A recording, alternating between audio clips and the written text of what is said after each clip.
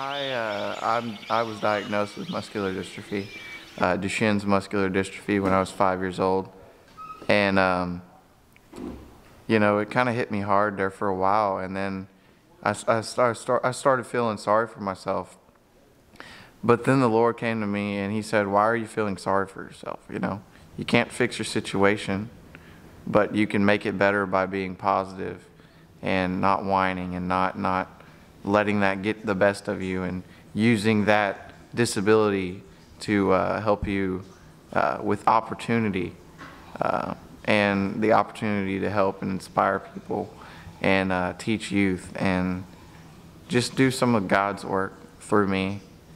And you know, I think showing that side of me, you know, not getting down on myself, not whining, not being upset, not feeling sorry for myself. I think it goes a lot with, does a lot for the kids, and teaches them, you know, I may not be in a good situation, but God put me in this situation for another opportunity, and that opportunity may help me in life, may help other people in life, may even save some lives. And I think that right there really, I think that's my duty, and I think that's what I need to do here in SOC.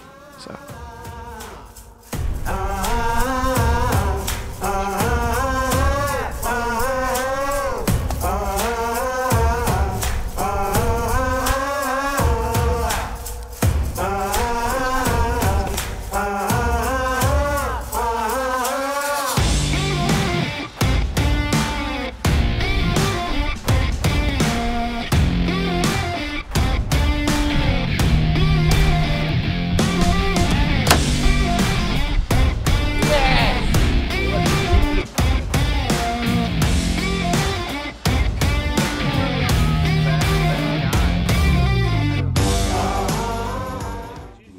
He would talk about because you never hear him talk about, he would talk a little bit about the rough times. But let me tell you, the whole time we was there, I kept waiting. I said, well, you know, just him and I, one-on-one, Josh is going to really let me find out how Josh really feels. Some of this has got to be a front. But, you know, Josh would say, I can't tell you that I don't have ups and downs. I do just like anybody else.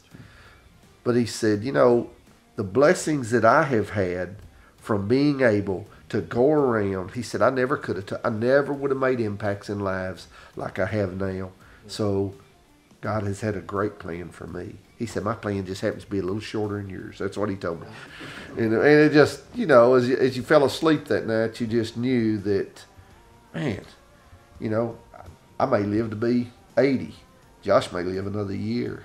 Yeah. But Josh has made just as much impact as Pete Busby will ever make with who he is. To see guys that will go out and give unselfishly like that, it just is amazing that you have people that'll serve the Lord like that. And I'll be honest with you guys, before I got involved with SOC, I wasn't that guy.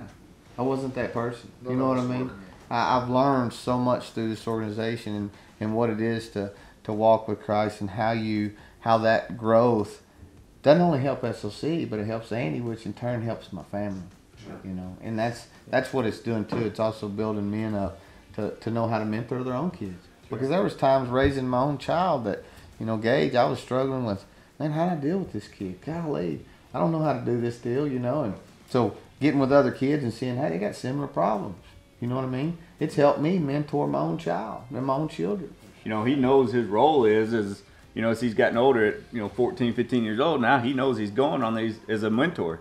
He's going to help clean, he's going to help, and he's been used as a resource that God's using him going, hey, who needs it on this hunt? If you would, Andy, talk about David Marks and how just at that gas station, how God worked putting everyone together. And I think, was that your first hunt, Joe, that went with me? Yeah, it was Joe's first hunt. And we had, it was in San Saba. We had a meeting that night on Saturday night about really pushing this thing. Because up until that point, we'd done 4 or 5 hunts a year, and we'd get some momentum and then kind of lose some momentum and this and that. And we finally agreed that, hey, man, it's time to get serious about this thing. You know, the Lord's really put this on our heart to run a ministry, and let's do this right. And so as we talked there, we all kind of said, all right, this is your job. And the job that I got was, Andy, you got to line us up some ranches. You know a lot of people. And Yeah. so I'm sitting there in the blind all weekend with a kid. And, of course, we're talking. But then I'm praying about, man, Lord, where am I going to find 6 ranches to open up these hunts, you know? And so I prayed about, yeah, I don't even know how to do my job yet, you know? A lot of people want to say it was quite coincidental, but it was actually really just kind of a divine meeting. We get to a gas station, me and Joe pull in our little trailer and we park, and we're just sitting there, had 4 or 5 kids with us, and the guy comes in the gas station. And Buddy and I were just traveling down 281, and I pulled in to get fuel. He says, hey man, what is this y'all doing? I think Joe started telling him about it. You know, what's this all about? And said, you know, it looks like you've got your hands full with all these kids. And so he started talking to me about what they did with Sights on Christ, taking, you know, generally underprivileged young men. Just so happened that I just, you know, kind of been searching for some kind of missional kind of moves to do with our ranch. And gave me his card, said, man, I got a ranch right down the road. And said, give me a call. I'd love to, you know, talk to you more about it. And I don't think Andy waited a day before he gave me a call. And that was about 3 years ago, and it's been an awesome experience. And we met him at Evant, Texas at a gas station. And now he's one of our biggest donors. Right. Opens up his ranch to us 2 or 3 times a year. Has donated, told us he'd donate a hunt for any kind of raffle we do. And he comes to almost every one of our events. Right. Comes to every one of our hunts to be a part of it. And that to me says a lot about SOC and how much guys get out of it. Because David, he has plenty of things he could go do with his time. And so for him God to put that meeting together at that gas station, and then him be as big a part of SOC as he is, it's incredible. You know, it's absolutely incredible. Similar experience in my life where I lost my father at a young age. I was 16 when he passed away. And so I kind of had a sense in my life of being, if you will, a spiritual orphan. And, you know, I learned much later in life that I wasn't. I had a heavenly father, but I didn't really know how to relate with him. And so one of the things that I hope that I can instill in some of these kids is they can always lean in on their Heavenly Father and learning to relate with Him through His Son Jesus, and just letting them know that there's hope. And now these kids that don't have that family home life are able to see it modeled in front of them and to see it modeled for Christ. And so although their family may not be that way right now, they're all gonna have families, and hopefully we break that cycle and they know, hey, I've seen this at Sights on Christ, I'm a believer, I'm in the Word.